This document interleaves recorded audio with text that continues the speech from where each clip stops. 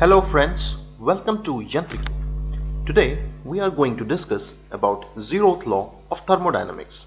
Before discussing the law, let's understand why the law got its name Zeroth. Because it came to light after the first and second laws of thermodynamics, which had already been established and named.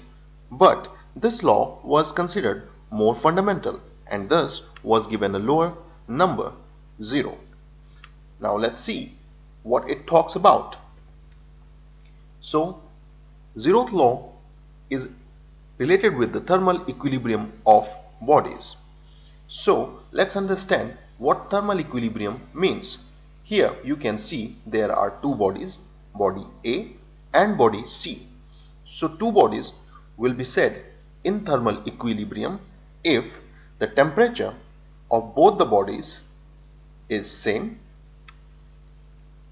and there is no exchange of heat between them. So you can see that the temperature of the body A is T and the temperature of body C is also T.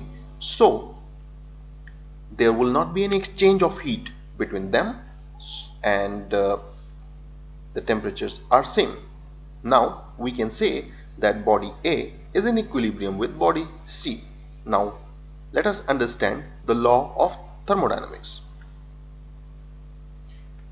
It states that if two bodies are in thermal equilibrium with some third body, then they are also in equilibrium with each other.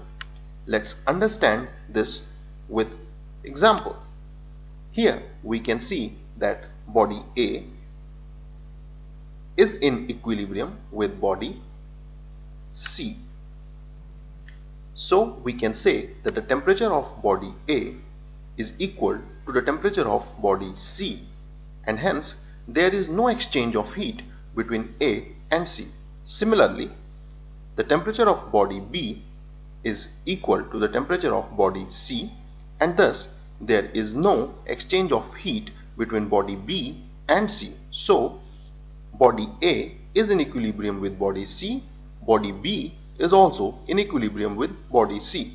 Now, as A and C are in equilibrium, B and C are in thermal equilibrium with each other, therefore A and B will be in equilibrium with each other, which means that the temperature of A and the temperature of B will be same.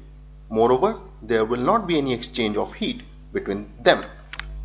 Thanks for watching.